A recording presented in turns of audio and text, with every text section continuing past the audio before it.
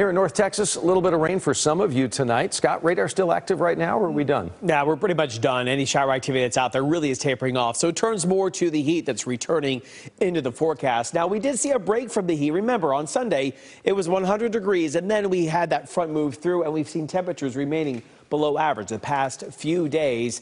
It all starts to change, rounding out this week and going into the weekend. But with that rain that was around, we still have overcast skies at DFW, a southeast wind at 10 holding on, dew points into the upper 60s, and you're going to notice the humidity is returning. In some spots, it's cool at 71 in Gainesville to 71 in Bowie, where you had a lot more rain through the day today, 71 in Sherman. We're at 78 in Waxahachie to 79 in Otero.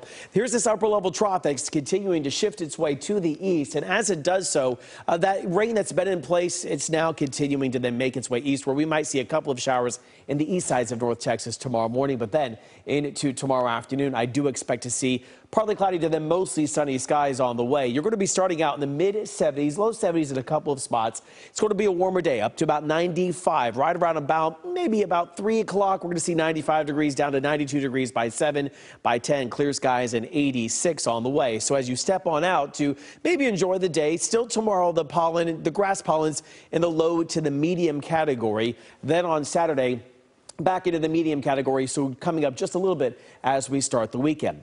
But also what changes as we go through tomorrow and into Saturday, we have a southerly flow at the surface that taps into that Gulf moisture, so your dew points back into the low 70s.